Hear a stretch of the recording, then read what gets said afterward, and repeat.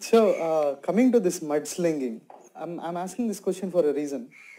Recently, people celebrated Periyar's birth anniversary on 17th of September.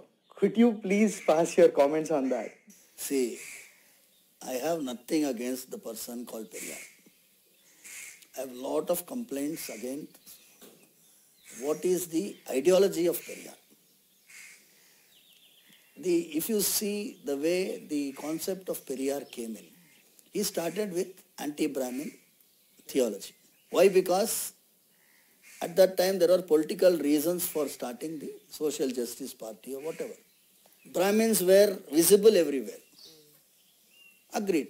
He had targeted a particular community and everybody was with him for targeting that community. We have nothing against people targeting our community. You have freedom to target. But when you say Rama is a villain, when you say Ganapati idol can be broken in the center of the road, you publicly break Ganapati's idol. To an extent it went, like if you find a serpent and a Brahmin together, you can leave the serpent alone, but you have to hit the Brahmin. You have to cut the sacred thread of the Brahmins. You have to cut the shikha of the Brahmin. That is how the atrocities were committed against Brahmins in the entire Tamil Nadu and around related areas. So, if he was against God, Kadavulai Nambobuvan Muttal, that is people who worship God are idiots. People who promote God are barbarians. If that is the philosophy, he should have been having the same kind of an attitude. Did he break one cross in his lifetime? Christian cross. A cross which the Christians worship. Did he break it? Did he talk anything about the crescent? Nothing.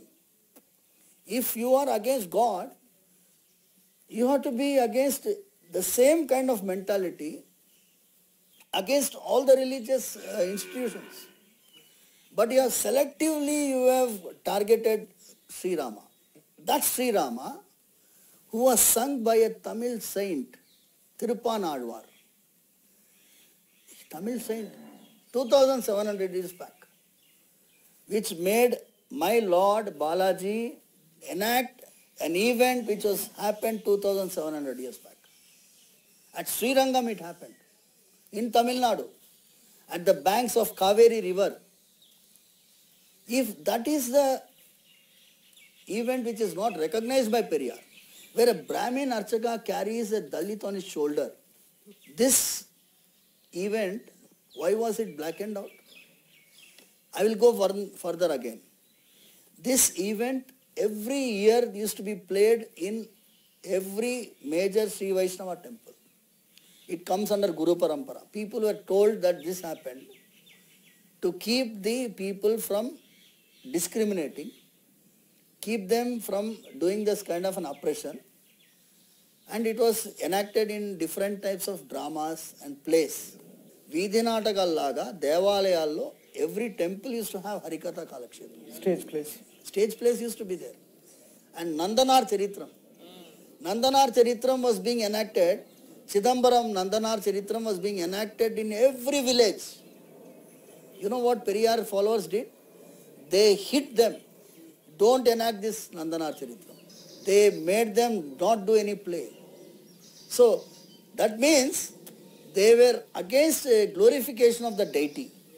This reform, how did it happen?